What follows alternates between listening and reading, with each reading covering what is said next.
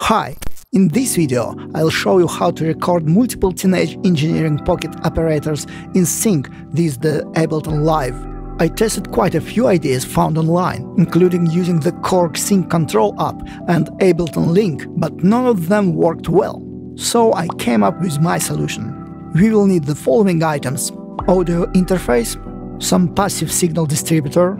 To connect my pocket operators to the audio interface, I'll use mini jack mono cables and headphone adapters. For the pocket operator models that start with the number 3, you should use a stereo connection. Also, I'll need one stereo mini jack to stereo 1/4-inch jack adapter. And finally, 2 more mini jack mono cables to distribute the sync signal. First, I will record the sync pulse from the pocket operator into the Ableton Live. Press Function and BPM to choose the sync mode number 1 and press play. If the sync pulse signal isn't coming out for some reason, insert the mini jack cable into the PO input for a moment.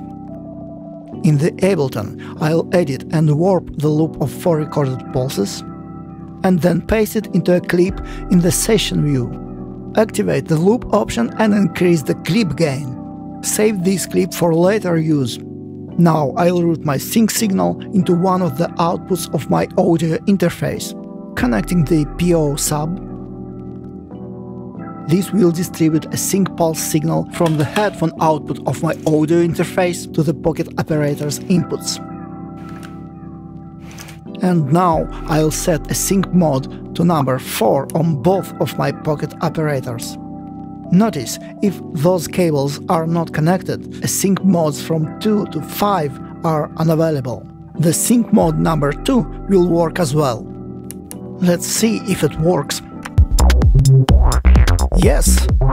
So, hit that like button, consider subscribing, and thanks for watching!